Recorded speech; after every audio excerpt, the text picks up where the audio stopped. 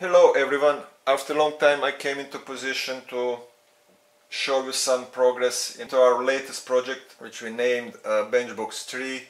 It's a modular chassis which can hold up to 3 peripheral modules. Currently 2 it's inserted, and it's a successor of programmable power supply H24005.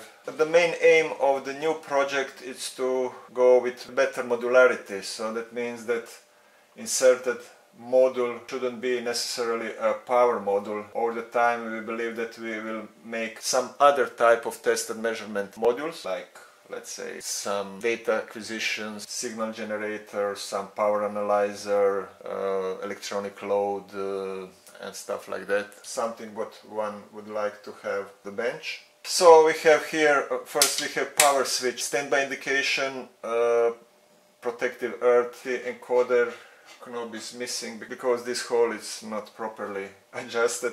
It's a prototype, so there is many other issues what we found, but we are working on it. Basically it's on the all that small issues is around.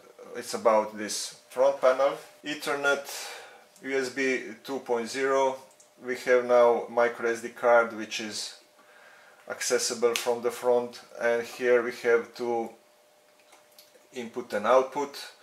We also added a user programmable switch which can be used for provide different functionality from the firmware, and up to 3 modules. On the back side we have, it's very simple, so it's just AC inlet which is fused, so we have 2 fuses here, and we put 2 holes for 80 millimeters cooling fan, but we believe that just one will be enough. If we compare it with the previous project, we can see that the dimension, so the width and the depth, it's basically the same. You see, okay, here we have some carrying handle what I didn't put here because of space. What else? Okay, the knob here, it's for the encoder, it's obviously much bigger than here, and it should be much easier to work with it. So we increase TFT from 3.2 to 4.3.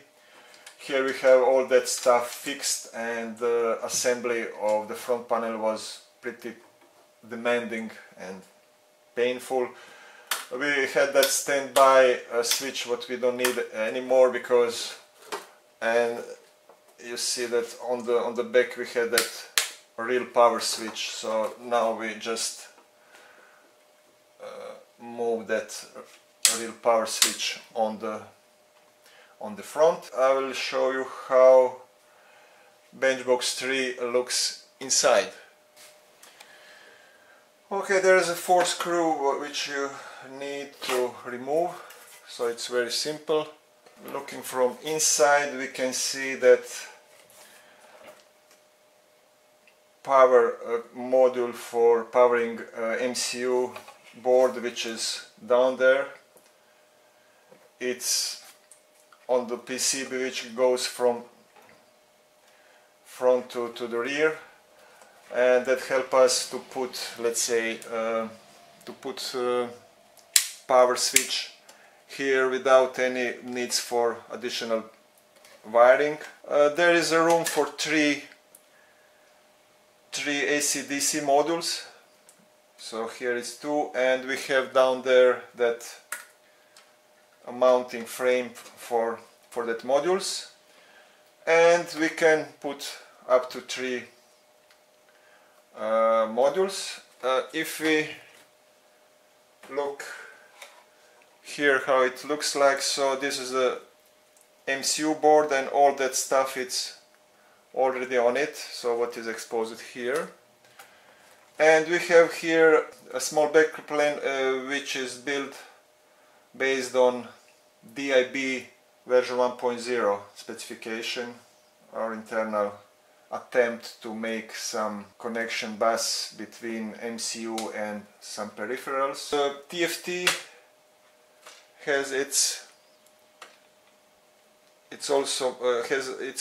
mounting frame, which is made to hold it very safely, tightly.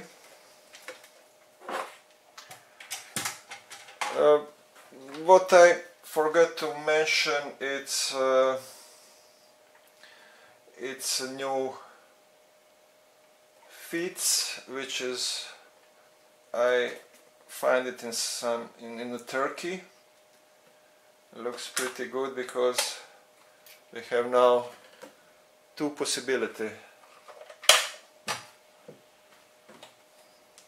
to position it, so it will be much easier to do something on the screen. This is basically everything for this time. As you can see, the wiring it's really minimal. We just have a few wires. So this is a 1/16 IDC cable, flat cable from power supply to MCU. We have that for the fan, and we can insert two fan with that fan controller which is used, and we have DC power and AC power which goes into AC/DC module.